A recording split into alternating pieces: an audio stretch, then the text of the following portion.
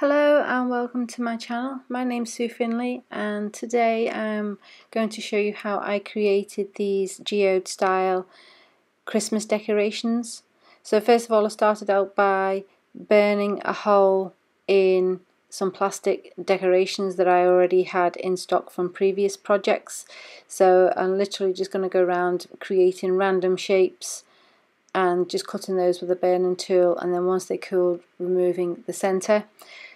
To then tidy up the edges, I've mixed some gel medium with some powder pigment, silver night powder pigment, to cover the imperfections of where the tools melted the plastic. So I'm just going to go around and give a generous coating of that, and then we're going to leave that to dry for a few hours before coming back and filling the centres.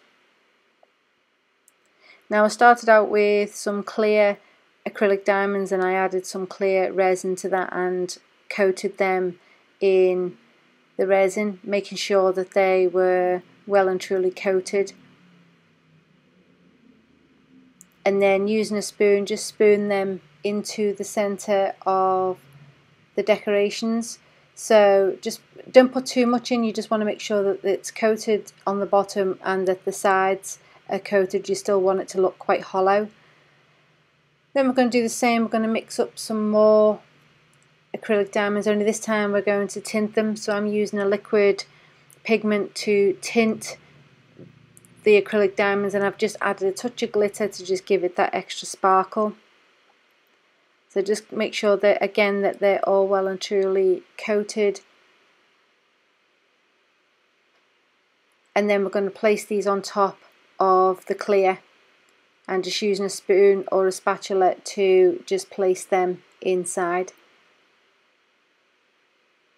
Now you don't want too much in there because you want them to still be hollow. So what I'm doing here is they've been curing for a little while, and now I'm just making sure that the gems are compacted well into the decorations and that we've still got that hollow going on there.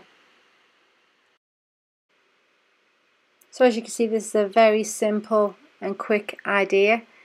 I hope you enjoyed this. If you would like to see it in more depth, then please go on over to my online website where you can see the full length tutorial of that. I shall leave a link in the description below. If you like this video or would like to see similar videos, then please like and subscribe to my channel. I have plenty more ideas for you to see. So until next time, bye for now.